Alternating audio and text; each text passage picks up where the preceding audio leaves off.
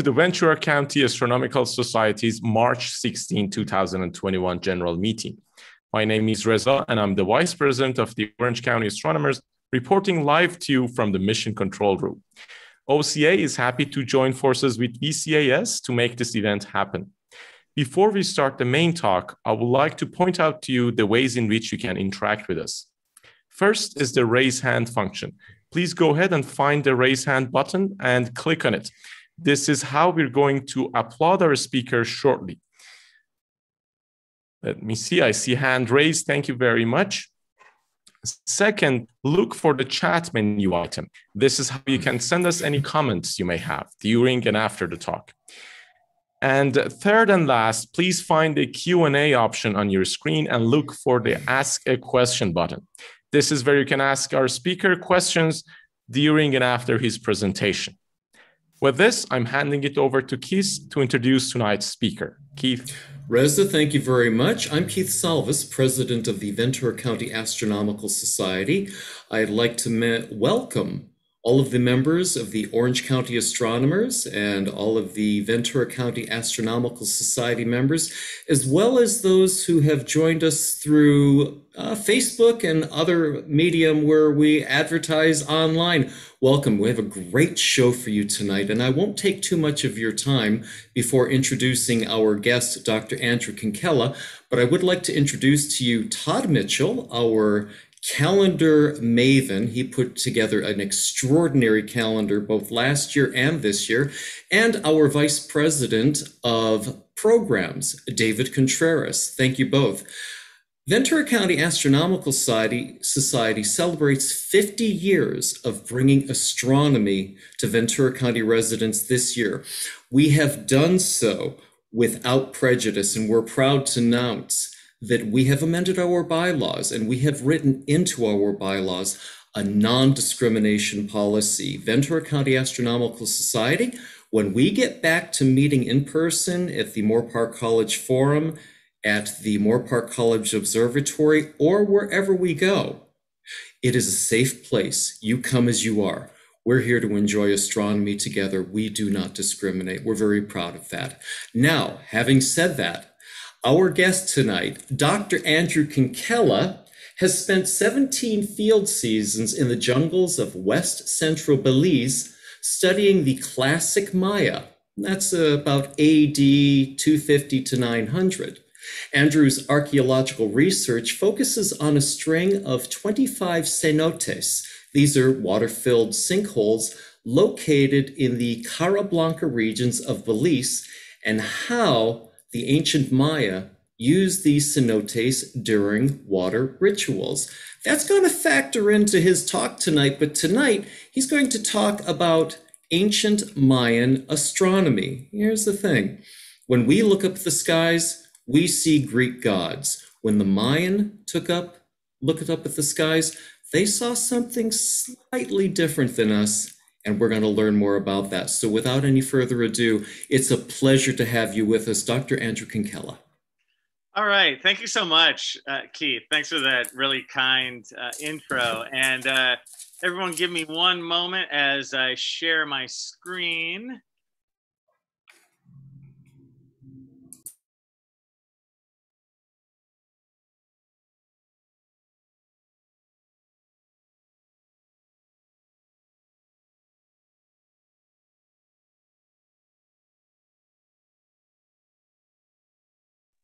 There we go.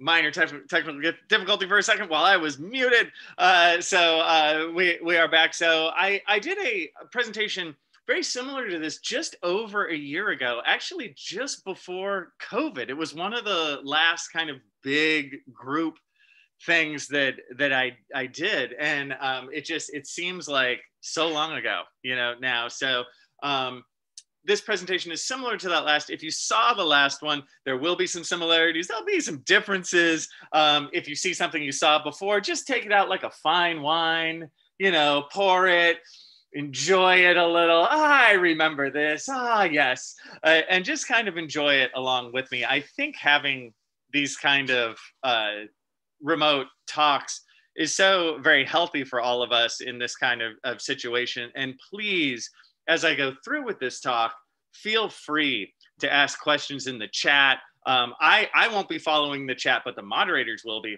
And after the presentation is over, I'm more than happy to answer anything. So, please don't be shy.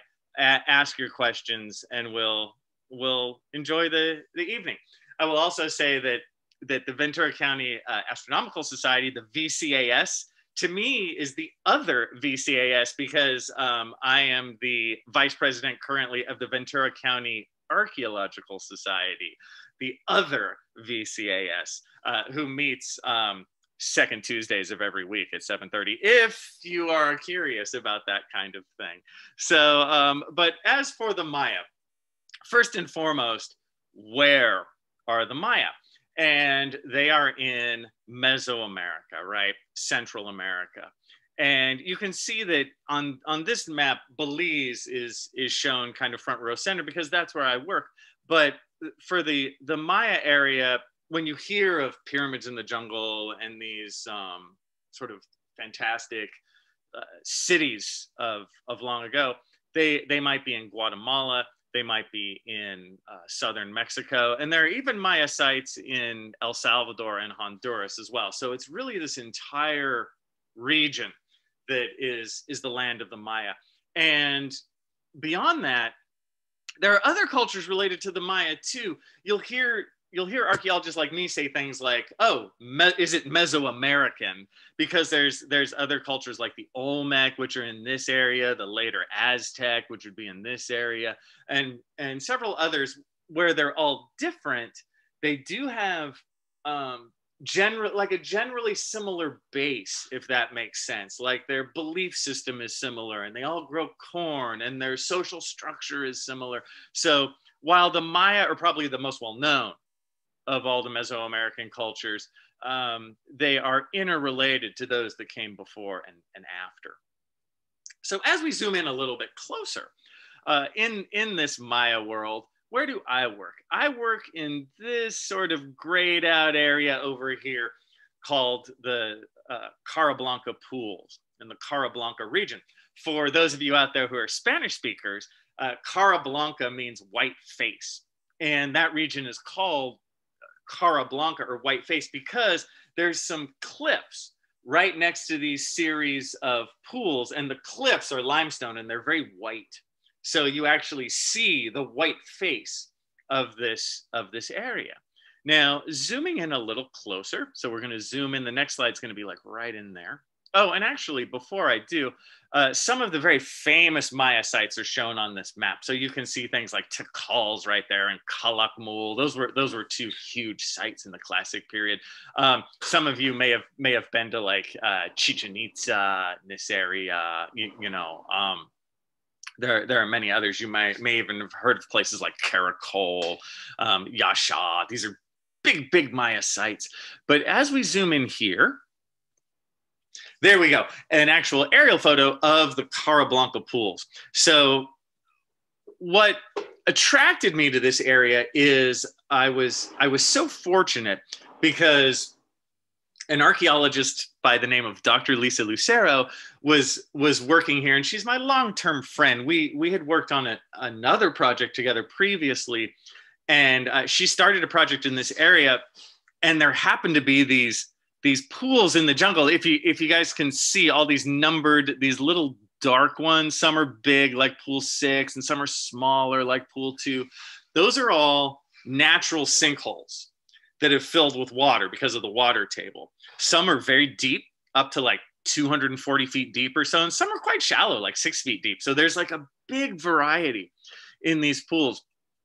And Lisa was working in this general area on larger Maya sites, but I saw on her map that she had this area with all these pools, and I'm like, oh my God, Lisa, could I work there? And she's like, sure. I had happened to already have my scuba diving certification, so it was one of those fantastic moments for me where I could use something that I already had a skill set in. I always tell my students to do that. If whatever your passion is, it's great if you can bring kind of a second passion in and work them both together. So I was truly fortunate to be able to do my research. And what my research was I walked out into the jungle and went to these pools. And then I would survey around them for ancient Maya structures. Sometimes they had them, sometimes they didn't. And then I would either swim or dive in the pools as well, looking for Maya artifacts and this kind of thing. And then I could talk about larger questions like which of these pools related to big centers, which ones didn't, which ones were used for ritual, which ones weren't, this kind of thing. So in the early days, we would do things like this. This is one of the first maps I made. And you'll notice that by the side of pool 1, there are these little structures.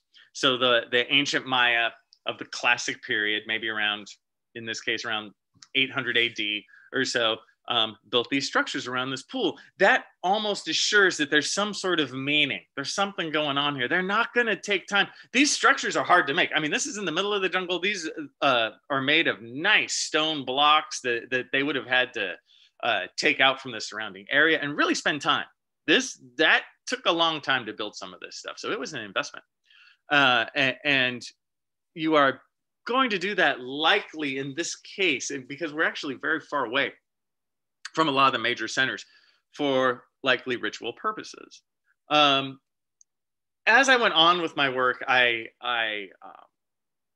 sort of explored more of these pools. And again, one of these, this happens to be pool 16, but just a beautiful image. Every time I see this, I'm just like, man, I was there. That was me. I didn't see that in a movie somewhere.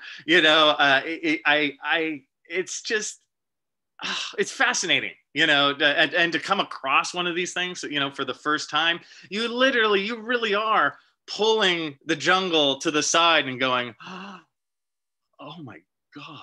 We didn't find it for a couple years. It was hidden. It's small enough that you couldn't see it on the Google image. So it pays to look on ground. Many of you may have heard of things like LiDAR. This is modern mapping equipment that can see through the jungle, and it really can, because it has to do with the jungle will move a little bit and they'll shoot all these laser beams down, and so you can see ancient Maya structures and this kind of stuff, and it makes aspects of our work easier, but you always have to go down and check it out, because the LiDAR is just a tool. Any other kind of mapping equipment, it's just a tool. You need human beings down there locating these archaeological sites. So, students of mine will say things like, well, now that there's LiDAR, do you even need to go there anymore? And the answer is absolutely. You need to put in the hard work just as much as you always did. We are nowhere near this idea of, oh, hasn't everything been found? Not at all. Not at all. So archaeology will remain fascinating for centuries. Now, I was spending most of my time actually looking for ancient Maya remains and things like broken pieces of pottery, stone tools, the types of things the ancient Maya would have used at the time. But we accidentally found a giant sloth. Oops. And in this case, this image is from 60 feet down in one of the Carablanca pools in pool 1. And what you see here is I believe, yeah, that's like the femur of the giant sloth. It's a part of the femur.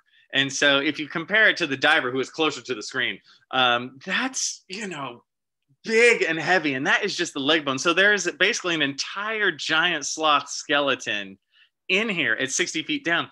And how did we find this? Why did we find this?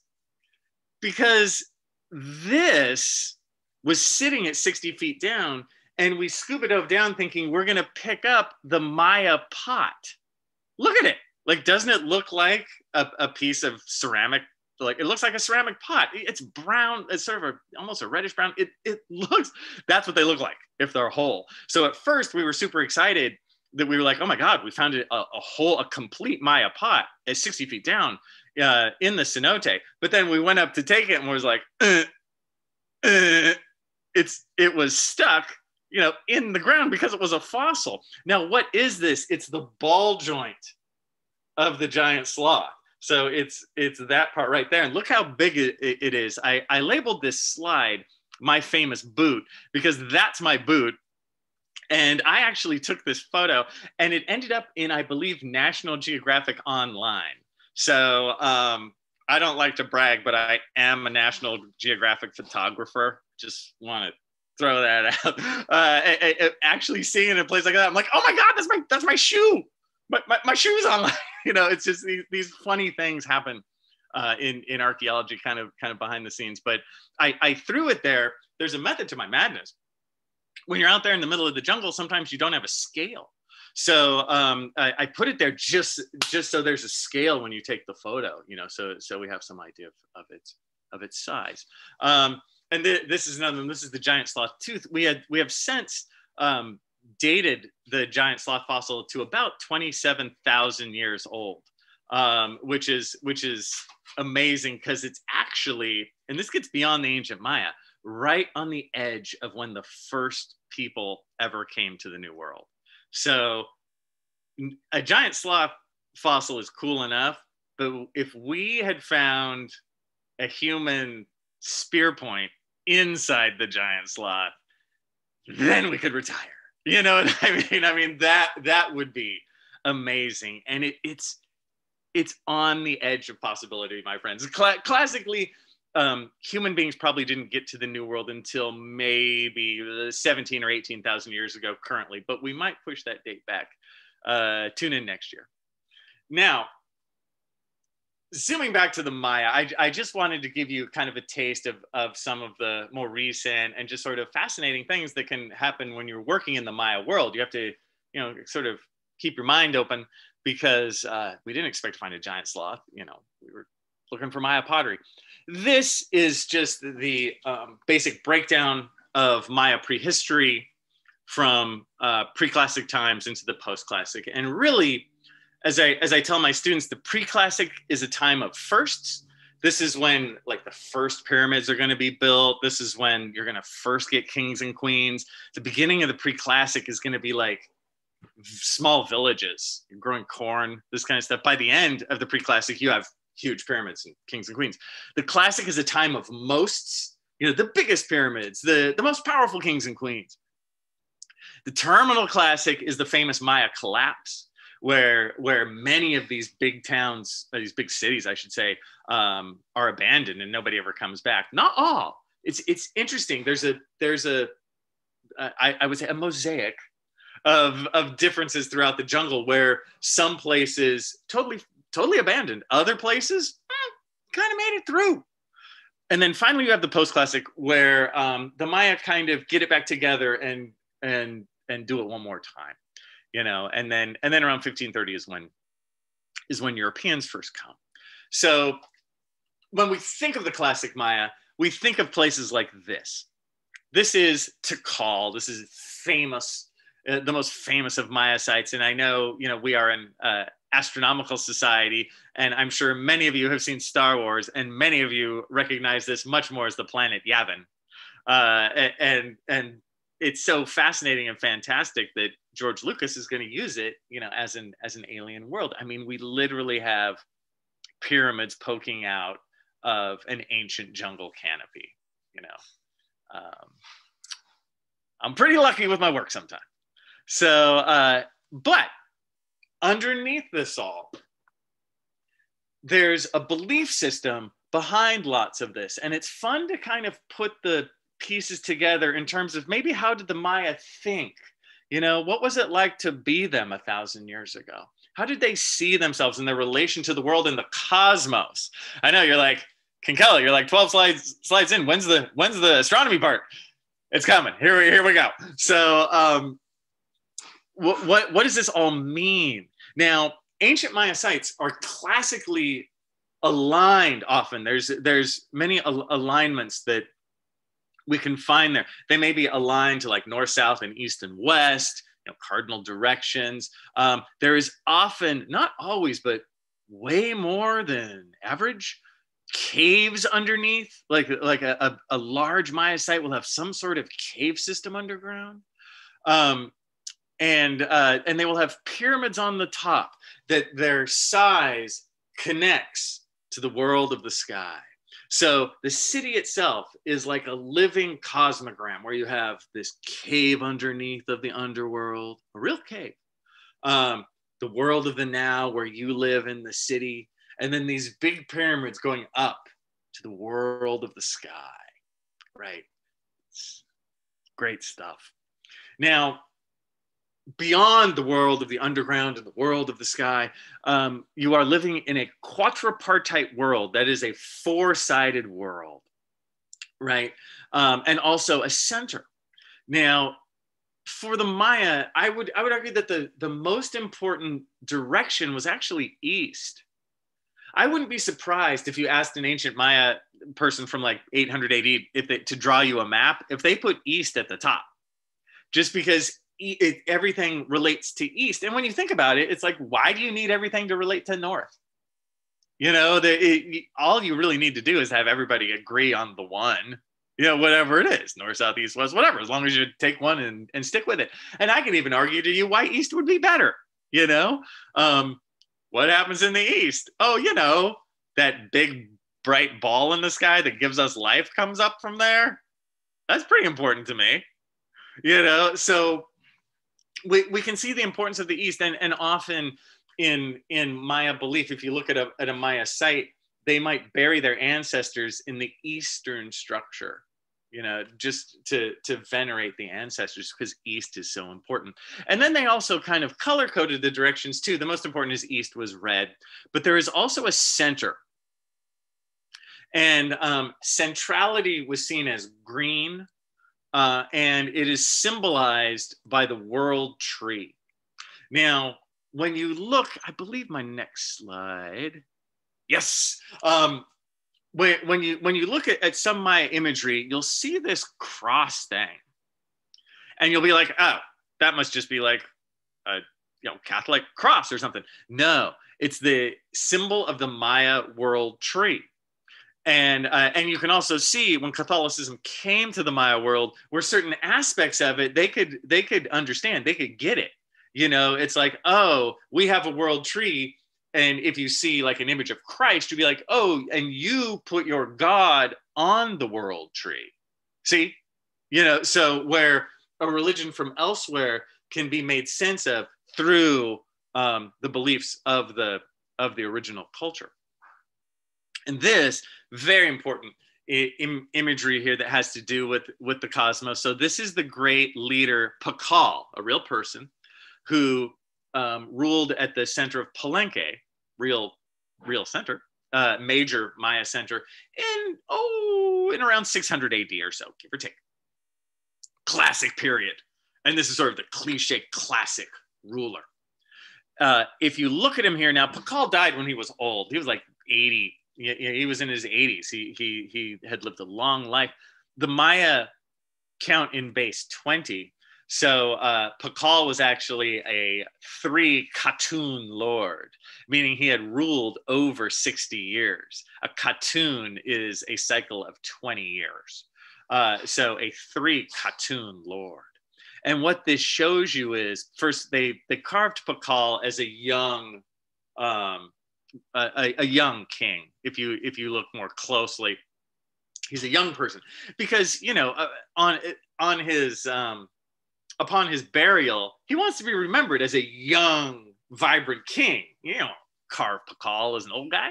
You carve him when he's young and strong.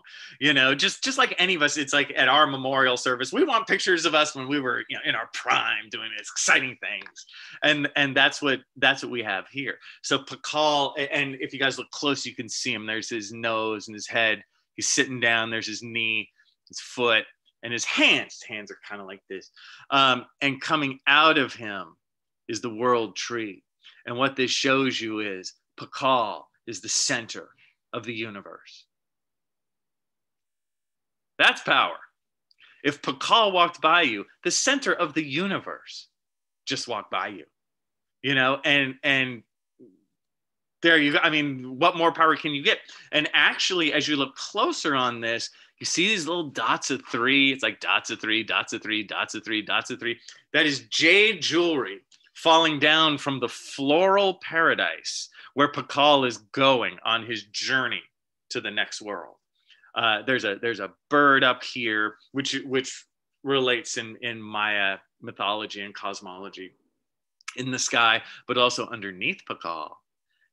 There is, if you guys can see, there's this clamp sort of looking thing, like that. Those are jaws of a centipede that lives in the underworld. So that is an opening to the underworld of Xibalba. And Pakal is there in the center of it all, because he is the Lord. He is power. He's the king. You know, we are not him. He's more than us. And this, by the way, you guys, is the carving of his actual sarcophagus lid, which I did see. I went when you go to Palenque. This is large. This is like maybe, I'd say maybe 12 or 13 feet long, maybe, you know, like 7 feet wide, something like that. It is a huge piece of solid stone. And in order to examine his remains in the 1950s, they had to like crank this up, you know, with modern technology, and Pakal was buried underneath in a massive stone sarcophagus. You know, very, very impressive. So there's symbolism upon symbolism in some of these Maya sites, and all you got to do is look. There are, for the Maya, 13 levels of the floral paradise, and there are 9 levels of the underworld. And this on the left is Temple 1 at Tikal, the image of the planet Yavin in Star Wars that I showed you guys earlier. If you count the steps of the pyramid, 1, 2, 3, 4, 5, 6, 7, 8, 9, 10, 11, 12, 13. So the Maya were really into kind of numbers and almost kind of a numerology sort of thing. And when you look closer, you start to see some of these patterns. You know, that takes a lot of effort to make a huge pyramid like that and decide on 13. That's not just an accident. You know, they did that for a reason, to show. And as you know, you could just see it as you climb the pyramid, you are symbolically going up the levels of the floral paradise. You'll never guess who gets to come out here on special occasions. The king, you know, gets to come out and give his proclamations right there. And you don't get to go all the way. You're a everyday person. You have to sit here in the world of the now. The king is in the world of the beyond. But on the flip side, you have the underworld, the world of Xibalba. And Xibalba is symbolized by 3 things in our world. It's symbolized by caves, and that makes sense. You go down in a cave, and you're going literally into the underworld. It is symbolized by cenotes, like where I work, where when you go into the water, you are then into the watery underworld. And then finally, it's symbolized by the ball game, which the reason for this is the ball game plays a big role in the Popol Vuh, which is the Maya creation mythology. And the ball game has a lot to do with the story of the Popol Vuh, and the underworld parts of the Popol Vuh often take place in a ball court. They're related to the ball game, this kind of thing. So the ball court itself is seen as kind of like a nexus of underworld imagery or energy, if you want to think of it like that. Now, with all this, again, Kinkella, what does it have to do with astronomy? Well, I've set you up to make this stuff now make sense, because you, as an ancient Maya person, you're going to be looking at this from the city, from this cosmogram. You're going to see the pyramid connect to the night sky. It's going to make total sense.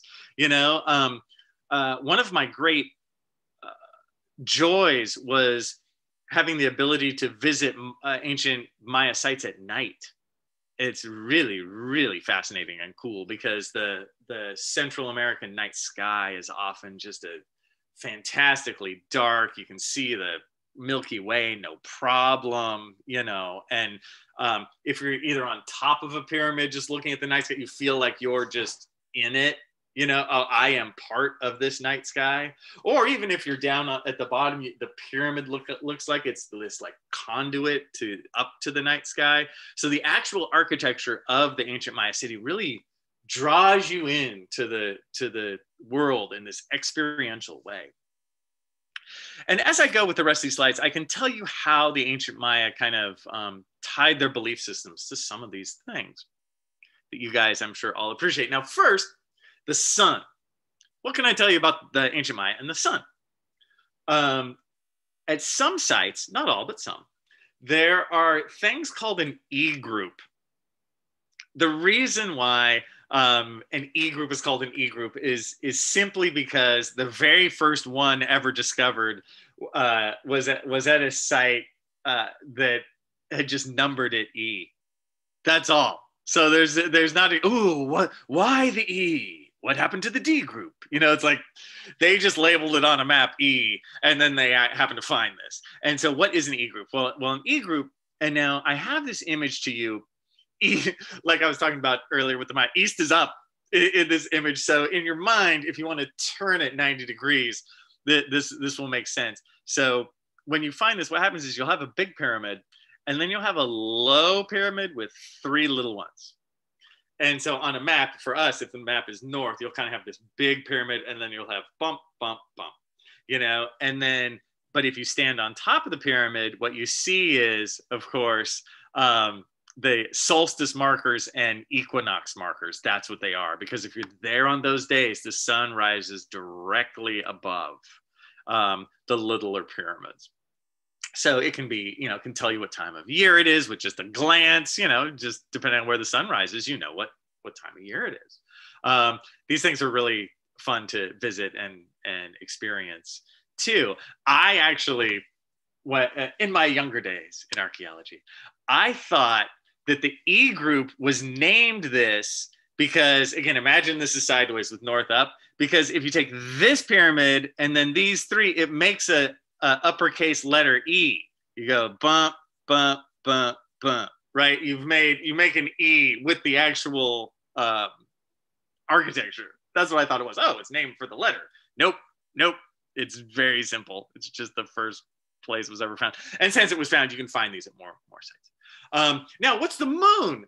I hope, one of my hopes, is to ruin your perception of the moon forever. So when you look at it, all you can see is the rabbit. Now, for a full moon, we classically go with the man in the moon with the 2 circles in the mouth. And I always thought it wasn't that great. Like man in the moon, I don't know, man. Can I see it? Yes, I can. But I'm like, not that creative. But check this out. If you're bold and want to look during the next full moon, go outside and see the rabbit. Once you see it, you can't unsee it. How to see the rabbit is look for the ears. You see the ears right here? There's the head, and then the body and the bushy tail. And I swear to you guys, like, it really does look like a rabbit. It looks way more like a rabbit than a face. I am in the rabbit fan club, as I'm sure you can tell. Right? It just, I love the idea of the moon as a rabbit. I just think it looks absolutely like especially when you see it in person. Now, beyond this rabbit, the Maya saw the moon as a goddess, and actually 2 forms of the same goddess. Chakchel, when the moon is old. So, and then Ischel when the moon is young. And of course, the moon goes through phases. So the Maya are relating to the moon based on the phase. And the moon, as we'll see, is used for lots of things. The moon is always important for obvious reasons, you know, in all cultures. It's the big, bright nighttime thing, you know? You have the big, bright daytime thing and the big, bright nighttime thing. And often feminine. So the moon goddess is seen as a weaver. She has like a skirt on. Sometimes a warrior. as a female, the moon goddess has ties to fertility and childbirth. And actually, sometimes the moon goddess can be kind of stern, can be kind of tough when you read into Maya mythology and cosmology, because the moon will also sometimes relate to planting and farming. And, you know, what if the rains don't come? That's the moon goddess is, you know, maybe you haven't done the right stuff this year. The moon goddess is kind of pissed at you. You know, so the moon, what I want to impart to you guys is the moon goddess has an edge. You know, she does. She's tough. So don't trifle with the moon goddess, my friends. The Maya were really good, as I'm sure a lot of you have probably heard, with recording the night sky, recording eclipses, this kind of thing. And, you know, I always think you would be too if you spent that much time out of doors like the Maya did. And there are people who are interested in their world and interested in writing these things down. We spend our lives in these, you know, dead wood boxes. We don't look up that much. They looked up all the time, you know, so they, as a culture, you know, got into recording and being close with this, and they got really good at it. And with their numbering system and the calendar and all that kind of good stuff, it all kind of relates together.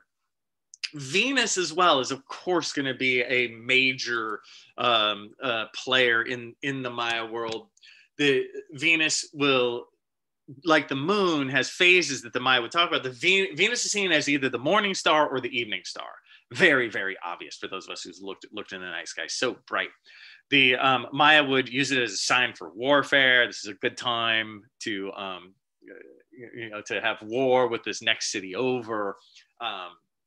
As with so many cultures, Venus is going to be important. It's the brightest object in the sky, barring the moon. And then the Maya, being so into counting and numerology and sort of tracking time and calendar. I mean, the fact that 5 Venus cycles relates into 8 Earth years perfectly. Oh, that's great. That works right in with the entire sort of Maya ideology of how the cosmos works. It's all like interrelated and cycles on cycles. The Maya are all about like cycles on cycles on cycles on cycles. Those of us who were worried about 2012, that was the end of the last great 400-year cycle. So the Maya had cycles all the way up to 400 years. Remember, base 20. But of course, the Maya did not say that fire and brimstone were going to kill you on the next day. They just said, oh, it's the next day of the next cycle. Yeah, big deal. You know, the Maya were grown-ups, friends. You know, they just clicked their calendar. They just pulled it. It's just December 31st, 1999 became January 1st, 2000. Same thing. You know, they had more things to change that one day. And you will also, as I finally have here, have some symbolism with death and resurrection, with the morning star, evening star, you know, showing itself on at different times of the year. Makes sense. For the constellations, I'm sure the Maya had more constellations than this. And while I don't have to guess too much on the moon or the sun or Venus, when it comes to the constellations, I'm walking out on a skinnier branch. And what I mean here is welcome to archaeology, everyone. And what this means is we are reconstructing things that from information that's 1,000 years old or 1,500 years old, or if we're lucky, only 500 years old. You know, so if you hear differently, if you hear different people talk about these things slightly differently, it's not that they're wrong, and it's not that I'm right. It's we are looking at very scant evidence and making our best educated guess. I want everyone to realize that in archaeology, it's always an educated guess. It's not just a fantasy, right? We have very little data, but with the data we have, we go for it. So what do we got for constellations? First, Scorpio for the Maya is also a scorpion. I think it makes sense. And also when you're in Central America in the summer, Scorpio is so vibrant and high. It's lower in the sky for us because we're at about 34 degrees. You know, for the ancient Maya, they're at like 20 degrees, you know, in that vicinity, 19 degrees. I think in Belize where I work, I think it's about 19. So so the Scorpio is going to be high and prominent. I'm telling you, it is the like summer constellation. It's absolutely bright and arresting in the night sky. Now, what is this image? This is a rollout from what was originally a vase, you know, and so they've taken the photo and just made it flat. And there's a lot going on here. This is one of the hero twins, which are the central players in the Popol Vuh in the Maya creation mythology. And there's, oh, you guys, there's so many good side stories to this. Oh, Popol Vuh has so much. This is just a tiny side story in all this fantastic stuff. If you're into the Popol Vuh, I highly recommend, you can find this on YouTube, the cartoon, the Popol Vuh cartoon that came out really in the 1970s. They used images like this and pixelated them to tell the story of the Maya Popol Vuh. It's fascinating. It won all kinds of awards. I highly recommend the Popol Vuh. I think it's just called Popol Vuh, you know, but it's the late 1970s. You'll find it. It's an excellent telling of the Popol Vuh story. But here we have Hunahpu, which is one of the hero twins. He has black dots on him, which means he's dead, and he's in the other world or has died and resurrected. He's wearing a hat. You see the guy, that very good rendition of a hat made out of thatch, basically, that they still make today. Hunters wear the hat, so it's saying like this guy is a hunter, and he has a blow dart, and he's shooting out the old bird in the tree. One of the things about the hero twins is what they're here to do is to cleanse the earth from like the last cycle. Like basically to the Maya, every time there's a new cycle, it's like a cleansing and a rebirth, but it's never quite perfect. There's little bits left over from like the last time. Like we didn't clean quite perfect. So the hero twins are cleaning it and making the new world nice for us, you know. And so here he's killing the old bird, which is from this sort of past cycle. Oh, there's so much more to it. But in the sky, this is likely happening in the summer because Scorpio is there now. And I think those of you guys who are fans of Scorpio, who isn't? Again, you know, it's so prominent, so obvious. I think it is one of those times where it looks like a scorpion. You know, those of us who have other zodiac signs, like I'm a Pisces, the least of the constellations. Let's be honest. Pisces. You know, it doesn't look like anything. You know, it doesn't. You guys love astronomy and was really into astronomy when I was a kid. I had a telescope and everything, and I looked at Pisces, and I was like 12, you know, and I'm like, man. So my point being that for the Maya, I highly doubt they're going to call Pisces two fish, but I can totally see the scorpion thing. Plus, you find scorpions in the Maya world all the time, so it's a natural use of your own environment. Also, Castor and Pollux Gemini is seen as two peccaries, and not just two peccaries, two copulating peccaries. PG-13 in the night sky. Yes. Oh, the ancient Maya. And peccaries are like these little pigs that people will even have as pets, and they're very smart. Pigs, if you guys know, are smarter than dogs. They're very smart. They actually make very good pets. A friend of mine did have a pet peccary in Belize one year, and I hung out with the peccary some. They're small and they're kind of cute, but you could see the Maya using two peccaries as the sort of Castor and Pollux, very obvious, you know, these two bright together stars. And then finally Orion. And what's funny is for of the three, you probably think Orion's probably the number one most obvious of them all, almost kind of very wintry. But the Maya see two things here. First, they see a turtle. And you're like, what? Turtle? And they also see what we would call the three-stone hearth. Now, The turtle is, I like the image on the right actually a little better for this. Sometimes the Maya, I don't have an image of this, but sometimes the Maya will draw a turtle with really elongated legs. It's just kind of like an artistic flair aspect of it. It's not that turtles in the Maya world have long legs. They don't, but it's just part of the drawing.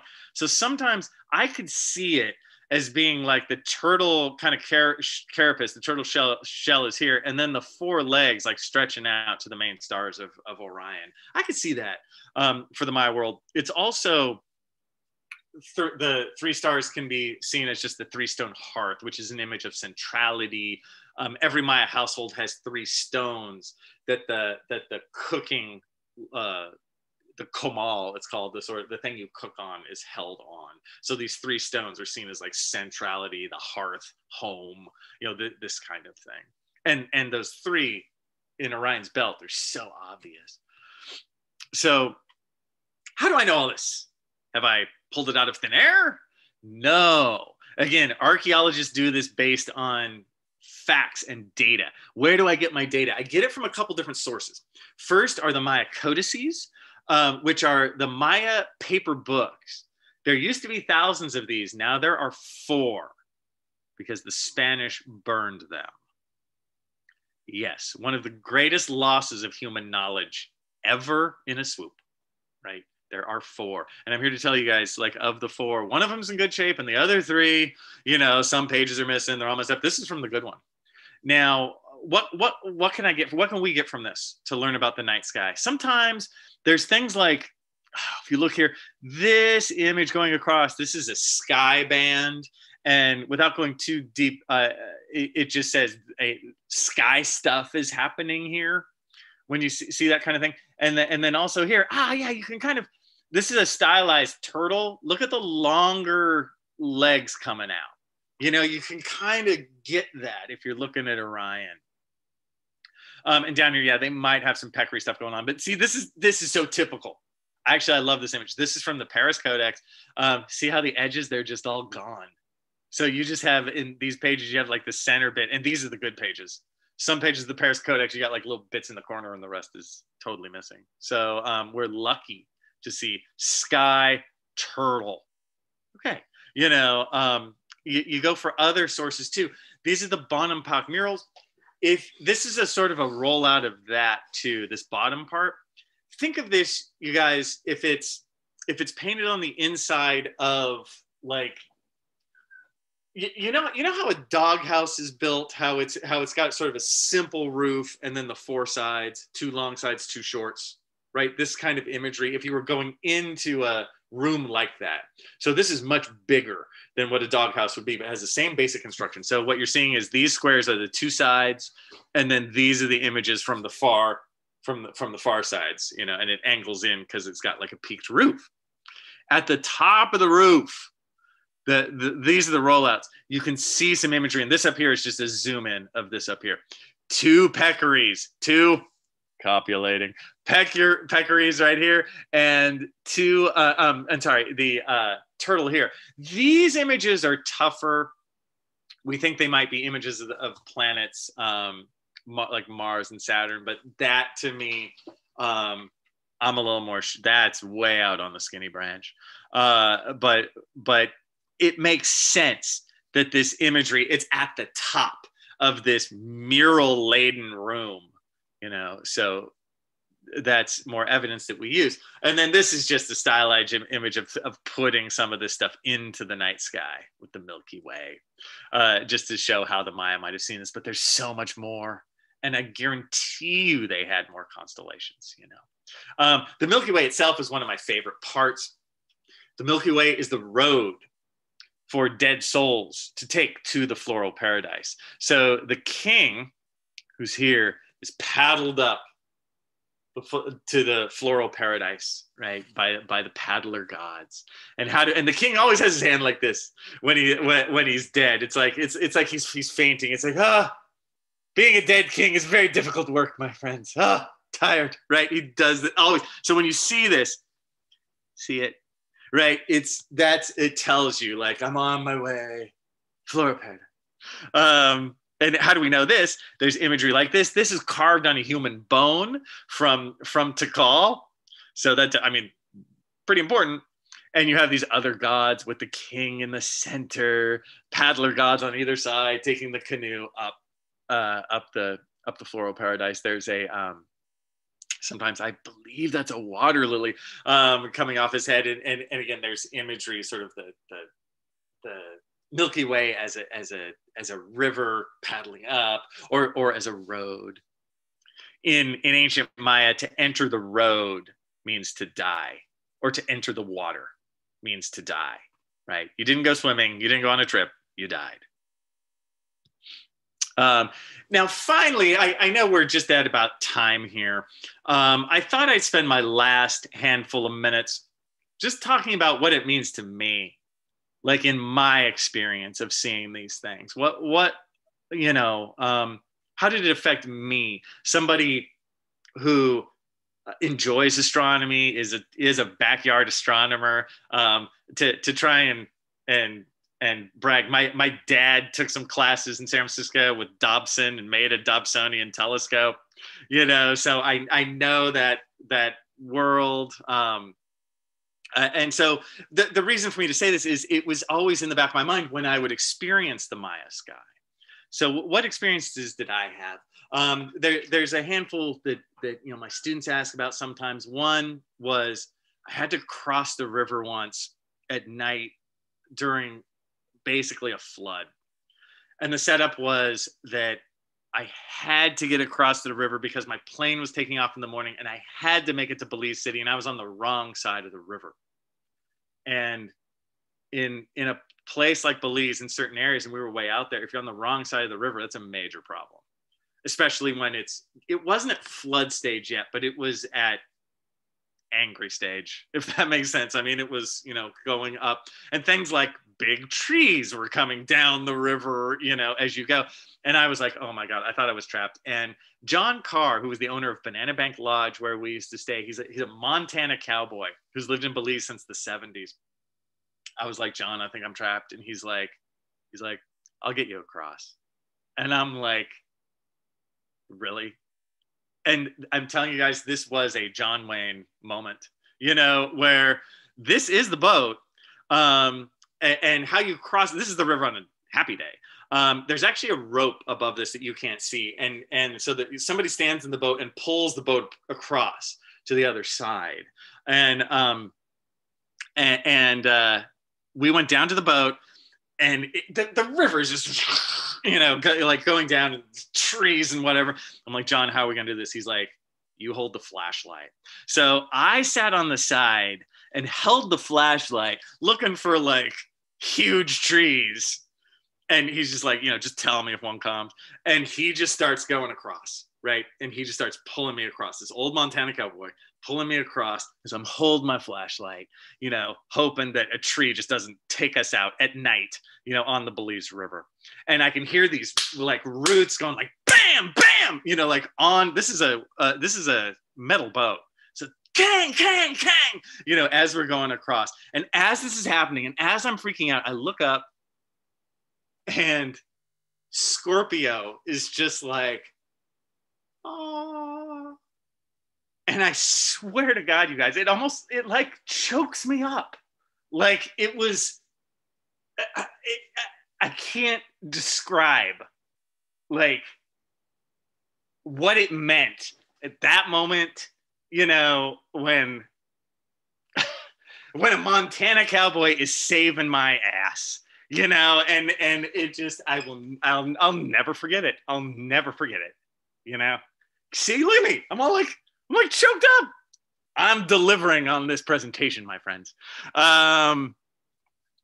So next, other things I've learned. I remember when I went with my parents, the very first time I was ever in the Maya world, we visited Chichen Itza. There's me when I was like 20, I think, and my brother. And we went to see the night, at night, they did this horrendously cheesy, horrible light show. But we went to go see it just for laughs. But what happened was you go and you like sit on the steps or whatever, and you wait for the light show to start. And they've dug holes, this stuff. They're like big lights come up. And they have this awful narration, this B movie Hollywood stars doing it. I'm telling you guys, it's terrible. But the best part of the whole show was right before they turned it on, they had to turn all the lights off. They turned all the lights off, and everyone there went, oh, because they saw the night sky, and it was like so fascinating. The night sky was so beautiful that was the best part of the whole show. All they had to do was keep the lights off. I also learned that the Maya could navigate by night. The name of the roads is Sac Bay, and that means white road in Mayan, because of the marl, the natural limestone, just like Carablanca, white face. They use that same stuff to make the roads. And so at night, the road you can still see it even with moonlight. The moon is used for planting in the ancient Maya world. They like the local Belizeans will be like, oh, Andrew, it's a good time to plant. And I'd be like, why? They're like, because there's a ring around the moon. No, that's not just idle belief. That's because you get a ring around the moon when there's a lot of moisture in the air. So it's going to rain soon. So it's a good time to plant, so you're going to look at the night sky and use this kind of stuff even today. And then finally, this is just something for me as an astronomy buff. I always wanted to see the Southern Cross. And on one of the nights, the very first time I ever went to Belize, I looked over and I was like, wait, what? Oh my God. Right? That's it. And it is, if you guys have never seen it, oh my God, you gotta see it. It's so like tight is sort of the description I would give for it. We're used to, so many of the constellations are big, but if you can go to a place like Central America and see it at the right time of year, it's like this tight, bright cross. And I had a friend who was from New Zealand, and he's like, oh, those are the pointers. So you have the two bright pointer stars, and they point you to the Southern Cross. Anyway, that's my tale. That's my show. That's what I got. If you want to get in touch with me, there's my email address right there. Actually, almost easier. I have a YouTube channel called Kinkella Teaches Archaeology. Feel free to put a comment on any of the videos, because I get notified that the comments come no matter what video it is, and that's very easy for me to type back. I've recently been on television once or twice on a show called What on Earth, and on Ancient Unexplained Files, both on the Science Channel. So you can see me much like this in a square talking about archaeology. And these people are just special thanks to those who really helped me throughout my career. Lisa for being so supportive of what I've done, Tony Rath for taking some of these very excellent photos, Marty O'Farrell for being one of the world's best dive buddies, and he took some of the photos too, the Carr family, who we stayed with, and then finally the Belize Institute of Archaeology for making it all possible. There you go.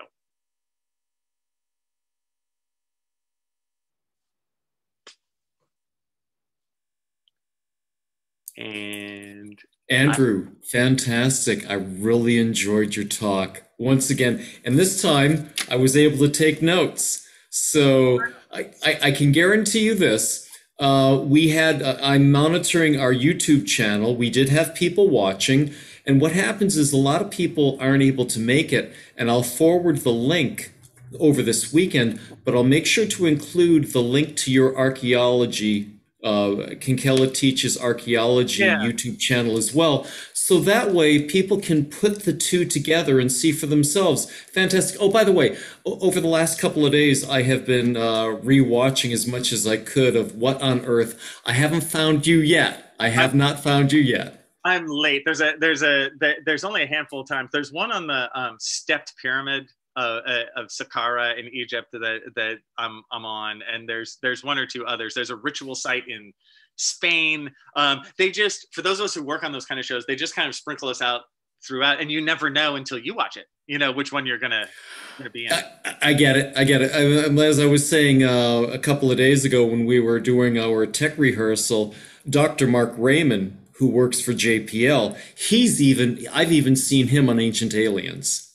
Oh yeah. So it's a small world, that stuff, and so it's only a handful of the same sort of production companies who make those, who interview people, who get in touch with, you know, kind of specialists in these areas. And Great. So let me go ahead and seed the first question and kind of bait the audience a little bit, and then I'll back out on this. As I'm looking at Pakal the Great, and I'm looking at his tombstone cover, I have seen that on Ancient Aliens, and they say he's in a rocket ship. Now, I want to hear what you have to. I mean, it's an entertaining show. I take it with a grain of salt because it's very entertaining.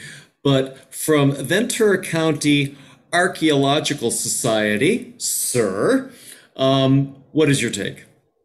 Well, Ancient Aliens is, of course, right. And I'm just God. It's time that I tell the world.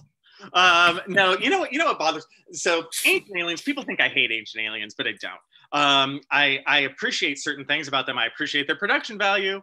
Ancient Aliens does a pretty mean show. And I do have to say, for people who are first getting into archaeology, when I was a kid, I loved In Search Of. If anyone remembers that, the Leonard Nimoy, you know, it was so like, certain parts of it were like creepy and, you know, mysterious, and they do something on like Easter Island and play the spooky music, you know, and of course all that stuff is false, but I don't mind the hook. Like I'm happy if somebody watches Ancient Aliens and then goes, hey, this archaeology thing looks cool. Maybe I'll take an archaeology class. Great. Now in terms of, is Ancient Aliens true? No. I know. And I think that I have to ruin it, because don't we all want Ancient Aliens to be true? Of course we do.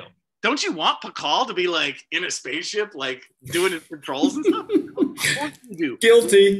I know, everyone does. It's like if I took a vote, like, how many of you want there to be a Loch Ness monster? Totally. Yes. So Ancient Aliens plays on your wants, you know, and we all want it. And then what it forces me to be the egghead who has to go, well, I'm sorry, you guys, but it's not true. And everyone goes, boo, egghead, shut up, you know, which I understand, because I want Pakal to drive a spaceship, but he's not. And if you actually dive into some of those stories you hear a lot, like Pakal being in the rocket ship or whatever, they're ultimately from, I forget the name of the book. It came out in the late 60s. Eric von Däniken. Yes. Yes. Yes. Chariots of the Gods.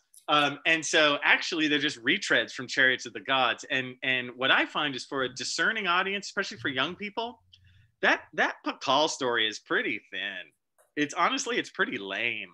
Like, it's basically because his hands are like this, and I showed you, it's like, I'm dead, I'm going up to, you know, he's doing a version of that. And it's the idea is, since his hands are like this, he's supposed to be doing his controls. It's like, you're not, no, you know, and just because he's sitting like this, and it also shows its age, because he's sitting like you would in an Apollo mission, you know, like that's not space shuttle material. They're going from 1969, not later. So it just shows you how much they retread on Ancient Aliens. Like, yes, but that brings us back to their mythos, because their explanations of how the world came about pretty much was driven by their wants too. For the ancient Maya, you mean? Yes. Yeah. I mean, their world. There's things like, if you dive into the Popol Vuh, which, man, I recommend everyone does.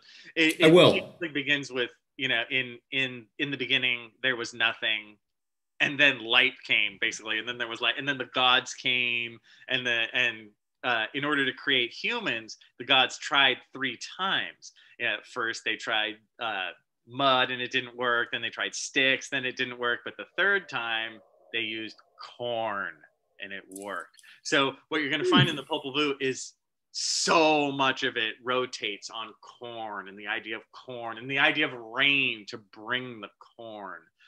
It's at the basis of the whole thing. That was their Teosinte? Yeah. So Teosinte is the original where corn comes from. Teosinte looks like wheat. Yes. It just has like kernels stuck together. Mm-hmm. But the Maya, the reason why you have corn on the cob is the Maya. Thank you, ancient Maya, for making corn on the cob. Artificial selection of Teosinte. So what they did was, the original 8 seeds of Teosinte, it's just 8 seeds. There was ultimately a genetic mutation where they had 16 seeds, and then you have another genetic mutation where there's a little cob this big, and then so on and so forth. So you get big cobs today. It's all artificial selection, just like you get a Chihuahua from a wolf. It's the same thing. Andrew, I've enjoyed this talk. Let me back out so other people can ask some questions. Anything. Sure. So we have a couple of questions in the Q&A. Again, thank you very much. Very entertaining and informative talk, Andrew. I'm combining a couple of questions here. People want to know, what's the current status of that area?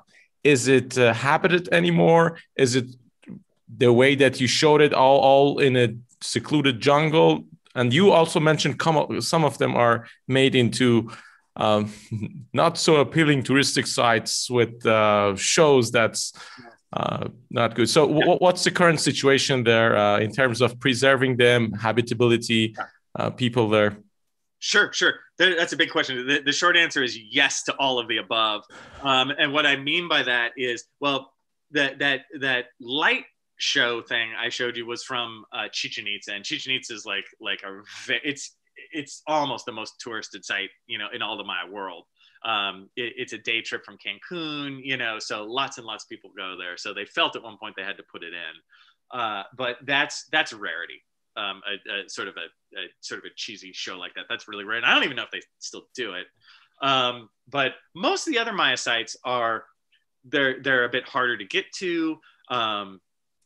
You can still get there. It's not like you need to rent a mule and walk for 30 days. You can still rent a car or go with a tourist group. But most of them are a little more remote.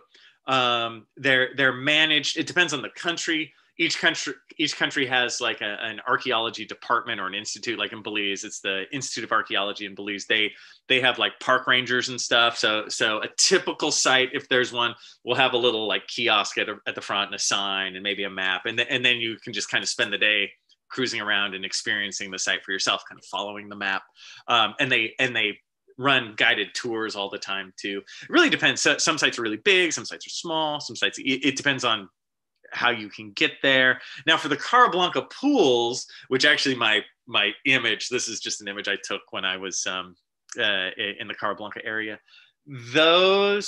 A lot of it is still jungly, but some of it has been started to be developed, and it's really hard for me to see, some portions of the jungle being cut down. And they had a hurricane that came through there about 10 years ago. It was only a category 1, but those are the ones that barely, it was Hurricane Richard, I think in 2010 or so. And what happened in that area was, so the hurricane comes through, category 1 can still be quite devastating. A lot of the big trees fell down. And then that summer, a bunch of them caught on fire because you have a bunch of dead trees and you have fire. And so there was a big portion of the jungle that was ruined. Then what I will say is, in terms of the status of these places, again, it's all over the map. But as an archaeologist who works in a place like that, wherever it may be, where you have like natural resources, you kind of naturally become an environment defender as the years go by, because you experience these fantastic things and then you learn that they're in peril or they've been cut down or whatever. And it's really awful. So I'm a big fan of trying to preserve the rainforest.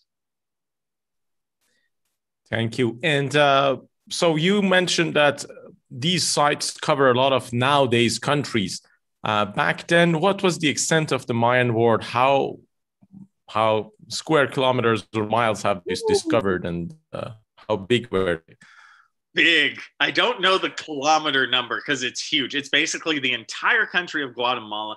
If you want to pick one country that's kind of the most Maya or something, I guess I would argue Guatemala, because Guatemala probably has the most large Maya sites. It's kind of in the center of the Maya world. So if you look at a political map and you see Guatemala, it's like that's kind of the center of the Maya world. But the Maya world extends from Guatemala through the Yucatan Peninsula, that southern Mexico thing, all of Belize, and then the western side of El Salvador and Honduras. So it's a massive area, and that's all populated all during that time. More people lived there then than do now. Very interesting. We have another question about the significance of total solar eclipses to the Mayans. Ooh, all I can say is that they tracked them and they would talk about them. I can't think of anything specific off the top of my head, you know, like that a certain thing would happen or it had some certain special meaning in like the mythology or anything like that. But they would definitely have experienced it and know, you know, and gotten ready for it. It's the best I can do. I wish there was more.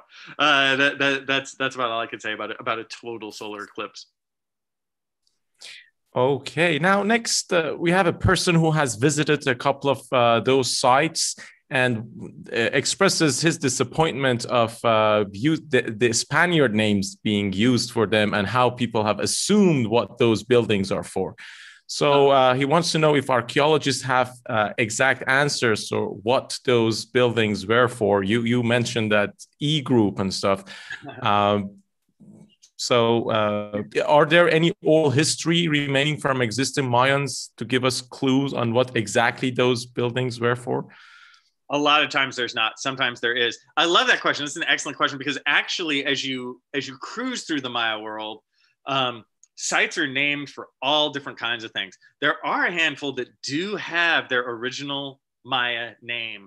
The site of Lamanai in Belize, and that means submerged crocodile. The site of Lamanai, that is the original Maya name, and we happen to know that. So that's awesome, but that doesn't happen every time. Sometimes you're lucky because the Maya had writing and stuff, which is great. So sometimes you're lucky enough to find a hieroglyph that does have the name, you know, the city name on it, and then you can use that.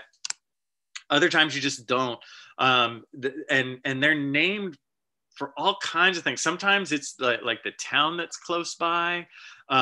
Sometimes it's a person who lived there or an event that happened. They're named for everything, you know, and all different kinds. It's like in Belize, some of the names will be in English because Belize used to be British Honduras, and English still is kind of the national language. There are sites that are named in Spanish, some that are in Mayan, some that are in Mayan, but it's not the actual Mayan name. It's a later Mayan name that they put on it. So it's another one of those questions where you have to go with specific. You have to like visit a specific place and see what the history is, because just the last 500 years of naming areas is its own history. So yeah, it's very lot in terms of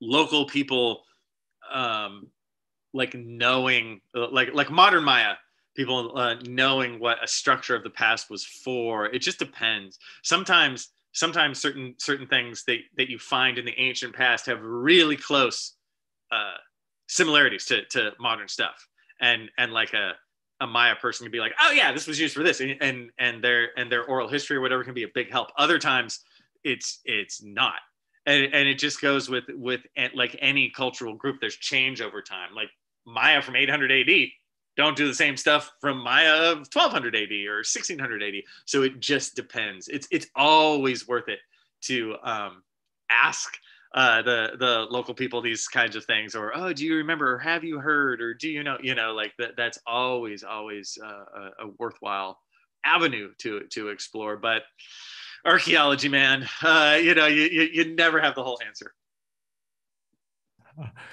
Right. Now, the other question involves the current inhabitants of this area and those sites. So what's the level of interest in astronomy or Mayan history in the people currently residing at those areas or around?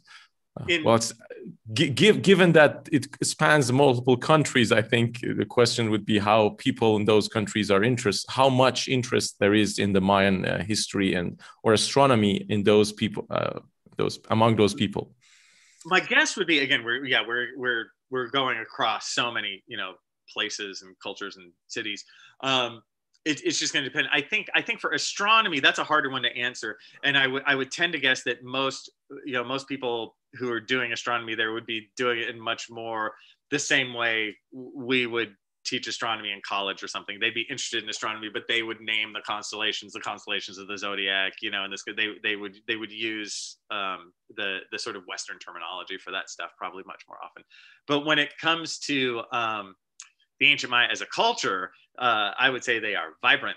Remember, there are like 8 million modern Maya people living in the Maya world, and they didn't experience nearly as much of a devastating blow as some of the other cultures in the Americas experienced, you know, during contact and stuff. They did, you know, well, they still have their language, they still have their land, they're still, you know, they're still doing their thing.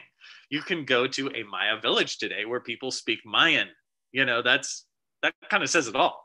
And they're really into keeping their history alive and vibrant, and teaching it, and, you know, having the younger generation get into it. And it's really cool. Stuff like computers and internet and all that has really helped expand sort of the teaching and the storage of knowledge of some of the modern Maya stuff. It's really cool, and it's really fun to see what is so similar from maybe 1,000 years ago and what has changed, and see because the modern Maya culture, it's not static, it's vibrant, it's new, it's always, you know, it's Mayan, but they're not trying to be people from 800 AD. They're doing their thing. Excellent, thank you. And for the last question, you have a geology question. So you mentioned those string of pools. Yeah. So what process generated those pools? Are they like a string of fissures we have seen with lava flowing out, or how did they come about? Well, all you have to do is kill the dinosaurs and you get them. And what I mean by that is those were actually formed because of the shockwave for the crater that hit at 66 million years ago. That hit in the Maya, like in the northern Yucatan. That's where the crater is. So the crater's so big that it kind of cracked the limestone. And especially in the northern Yucatan, there's so many cenotes that have formed based on kind of where these cracks are and stuff. Now, on top of that, limestone is intrinsically porous, and it kind of rots or gets eaten away over time by water. So we don't experience this in California at all. But if you go somewhere maybe like Florida, or, you know, in that range where there's limestone, sinkholes are a natural aspect of this sort of Swiss cheesed world, and they just, you know, it gets eaten away, it gets too weak, and it collapses straight down. So the walls are very sheer. It really is like a well sort of thing, and that's why they're formed. It's because of the geology of the place. And a special thank you to the asteroid that gave us even more than there already would have been. Excellent, thank you. So this covers all the questions from the audience. Let me put it back on the panelists if they have any questions. I'm good. Oh, hey. Todd. I was admiring your map when you were showing the map of the cenote. I dabble in maps. So how much do you use GIS in your like tracking, looking at trends and things like that? Ooh, I can talk. I'll try and make this short. So obviously with what I did for my dissertation is I actually did how wide was it? I think it was a 400-meter wide and about, I forget, 11 kilometers long, like a long, skinny transect through the jungle, right? Where I mapped everything in this long, skinny transect. And I started from a larger Maya center called Yalbak, which was in our area that has pyramids and stuff. And then I went out to the pools, and then along the pools, mapping in everything in the 400-meter wide, you know, several kilometers long transect that crossed all the pools, because I wanted to map what was around the pools. And so in doing that, first we used all kinds of stuff. I've used everything, like from your basic compass to a Brunton compass, which is a more exact compass, to a GPS. Oh, and my GPS unit there, green. My GPS unit, which just happens to be right next to me. To a theodolite, a full-on transit with, you know, like you see if you see Caltrans workers working on the freeway, you know, that kind of thing. And then on top of that, GIS as well. I would say for my needs, I've used more classic mapping and less GIS, which is funny because GIS is usually just the golden ticket in archaeology. If you say you have experience in GIS, everyone's like, "Oh, can you work for my project? You have GIS."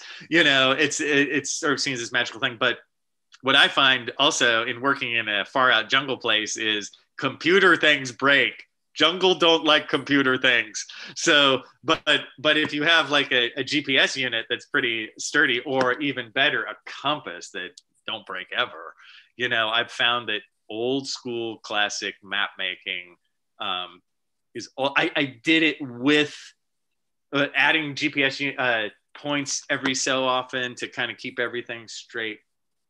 But GIS is used later on a lot of times, like after you bring all the stuff home, then you can kind of put the layering on and stuff. I've done a decent amount of GIS on other projects, but this one, and it's funny, this one's kind of one layer. And for those of you who don't know, GIS is often you layer things on, like you show different things per layer.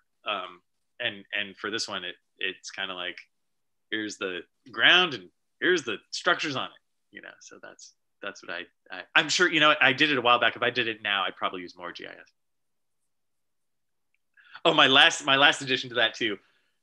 In order to get a point, you need to get at least 3 satellites to be hearing your GPS unit. You're in the jungle where there's much tree canopy. So how many days did I spend going like, oh, please, 3, yes, 3, you know, and so.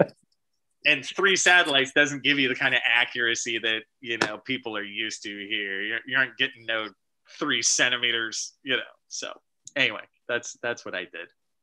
That's great. Thank you. Sure. Thank you very much. Do we have any other questions from the panelists? Okay, looks like that. Excellent. So again, thank you very much, Dr. Kinkella. That was a fascinating talk. Before we close out the meeting, do you have any final remarks to make? No, I just, with the exception of, I really enjoy being here. I really appreciate you guys, and by you guys, I mean the Astronomy Society and just your interest in the natural world. I always like just talking about astronomy. I am a not that secret nerd of astronomy, you know, like I'm happy to talk about reflectors versus refractors, or, you know, any of that kind of stuff. If anyone gets in contact with me over my YouTube channel or whatever, I'm happy to talk about like pure astronomy stuff, you know, too. So I guess I would just end with a blanket thank you for having me. Thank you for watching. I hope everyone the best in these tough times, but things are getting better. So I hope we can kind of smile a bit, you know. Thank you very much, Keith. I want to thank you, Reza, for hosting us once again. Thank you from Mission Control in the Wayback Machine somewhere in time. David Contreras, deep underneath the earth with George Norrie, and Todd Mitchell from Ojai.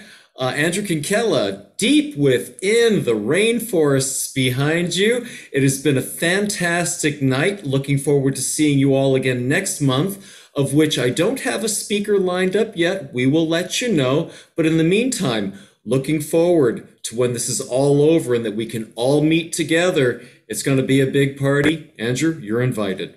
Thank you all. Thanks. Thank you, guys. Excellent. Thank you. So as a reminder, the next VCAS general meeting is going to be on Friday, February 20th. I said that once wrong, April 20th. And you can help us make these meetings better by taking a minute to fill out a survey that should be already open in your browser. With this, I wish you great times ahead and see you all next month. Bye.